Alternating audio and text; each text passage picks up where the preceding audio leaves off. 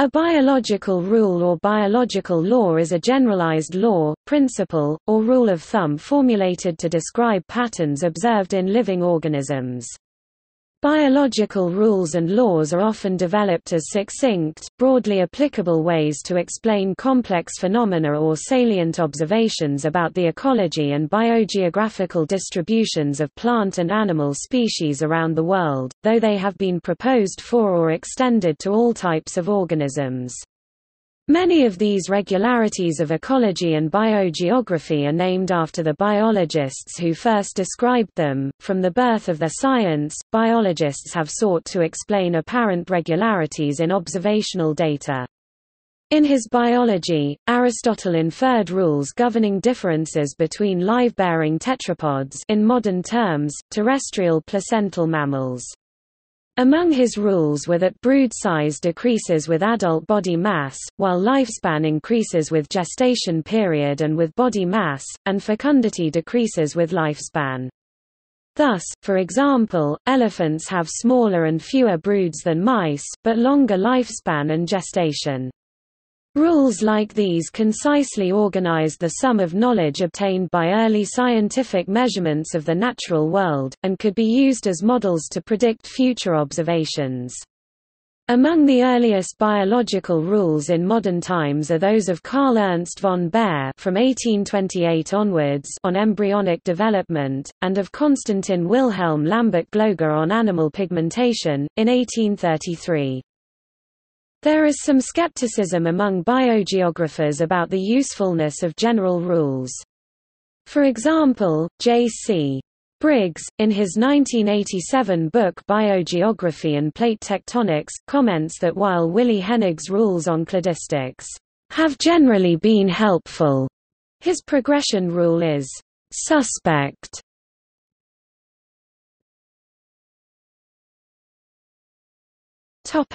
List of biological rules.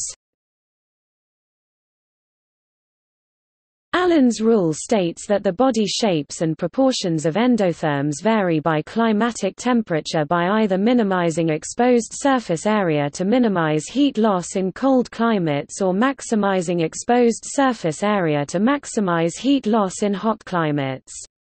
It is named after Joel Asaph Allen, who described it in 1877.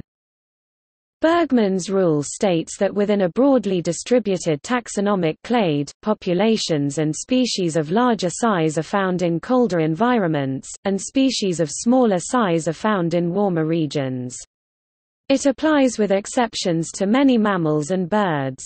It was named after Carl Bergmann, who described it in 1847. Cope's rule states that animal population lineages tend to increase in body size over evolutionary time. The rule is named for the paleontologist Edward Drinker Cope. Deep-sea gigantism, noted in 1880 by Henry Nottage Moseley, states that deep-sea animals are larger than their shallow water counterparts. In the case of marine crustaceans, it has been proposed that the increase in size with depth occurs for the same reason as the increase in size with latitude, Bergmann's rule. Both trends involve increasing size with decreasing temperature.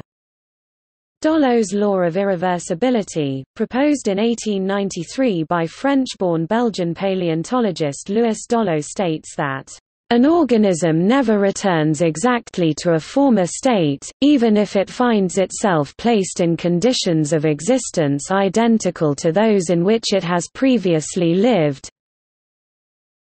It always keeps some trace of the intermediate stages through which it has passed. Eichler's rule states that the taxonomic diversity of parasites varies with the diversity of their hosts. It was observed in 1942 by Wolf-Dietrich Eichler, and is named for him. Emery's rule, noticed by Carlo Emery, states that insect social parasites are often closely related to their hosts, such as being in the same genus.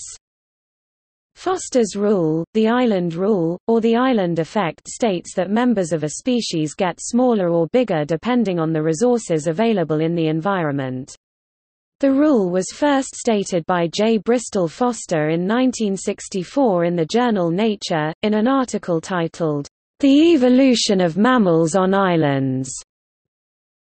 Gause's law, or the competitive exclusion principle, named for Georgy Gause, states that two species competing for the same resource cannot coexist at constant population values. The competition leads either to the extinction of the weaker competitor or to an evolutionary or behavioral shift toward a different ecological niche. Glodger's rule states that within a species of endotherms, more heavily pigmented forms tend to be found in more humid environments, e.g. near the equator. It was named after the zoologist Constantin Wilhelm Lambert Gloger, who described it in 1833.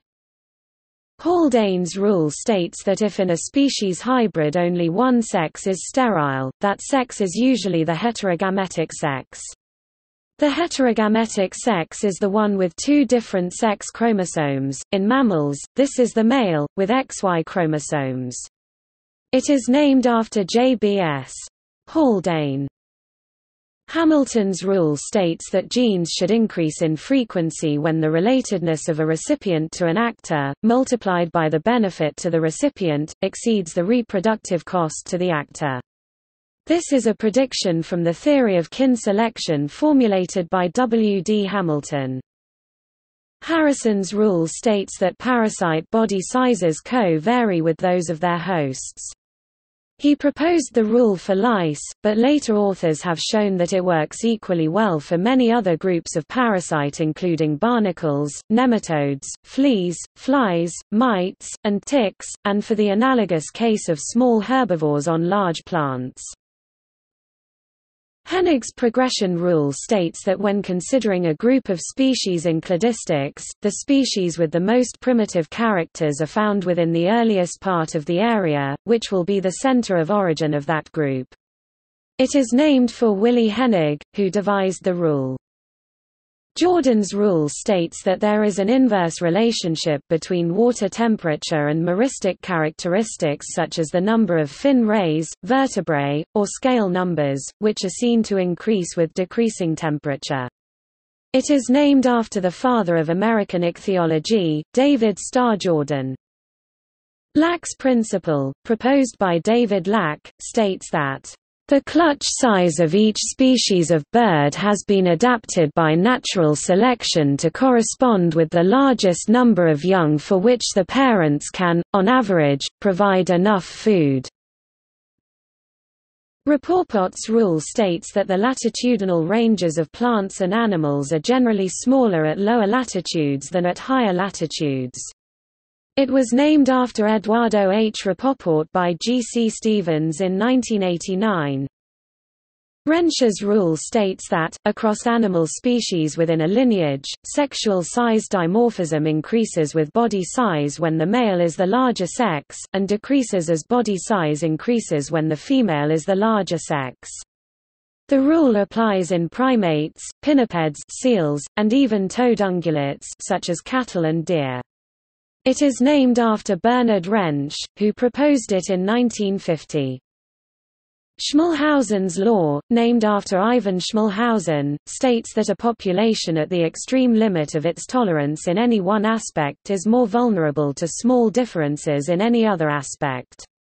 Therefore, the variance of data is not simply noise interfering with the detection of so-called main effects, but also an indicator of stressful conditions leading to greater vulnerability. Thorson's rule states that benthic marine invertebrates at low latitudes tend to produce large numbers of eggs developing to pelagic, often planktotrophic plankton feeding, and widely dispersing larvae, whereas at high latitudes such organisms tend to produce fewer and larger lesotrophic yolk feeding eggs and larger offspring, often by viviparity or ovoviviparity, which are often brooded. It was named after Gunnar Thorson by S. A. Milejkovsky in 1971.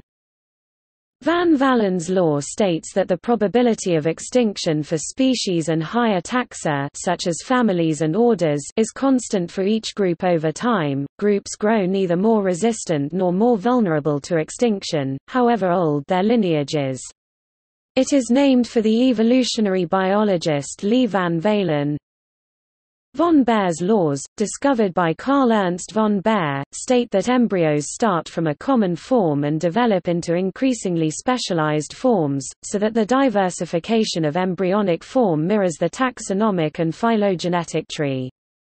Therefore, all animals in a phylum share a similar early embryo. Animals in smaller taxa, classes, orders, families, genera, species share later and later embryonic stages.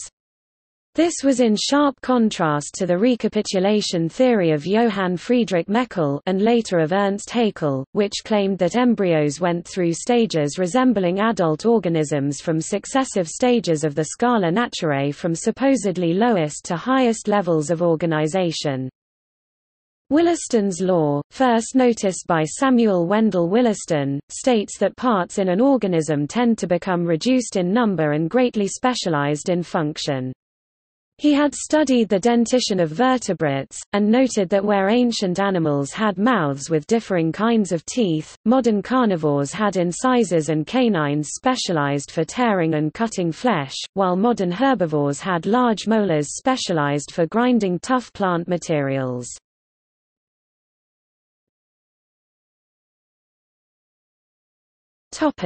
See also: